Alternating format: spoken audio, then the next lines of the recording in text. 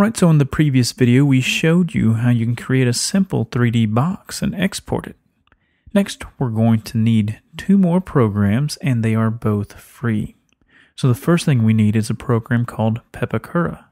Now this program will take that 3D data file that we created in SketchUp and will unfold the object, which will allow us to get vectorized data so we are able to import this into our cutting software.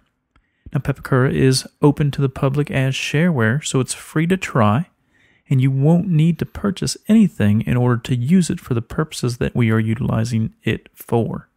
Simply go to their website, click the link that will be in the description box, and choose their download section. Then you can select the Pepakura Designer. The other program that you will need is Qt PDF Writer. Now this is a free virtual printer allowing you to select it when you go to print. The results will be in a PDF file whenever you use this as a printer. So just go to qtpdf.com and click on the free download link. Once you installed it, you should be able to see it in your printer section. Okay, so once you open Pepakura, you'll need to set some things up. So go to the File menu and select Print and Paper Settings.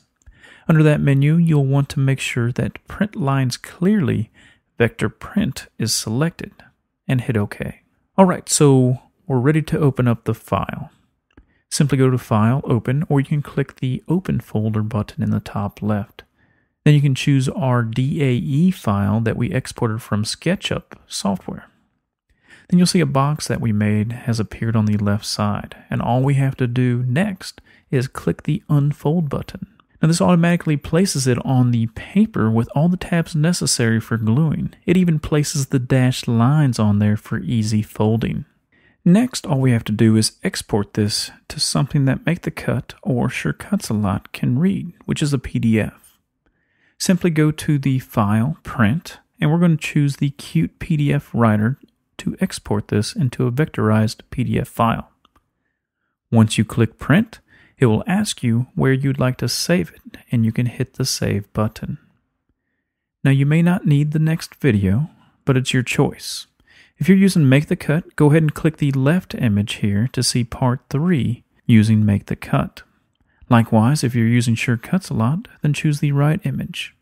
If you can't click on anything, make sure you check the description box below for the direct link.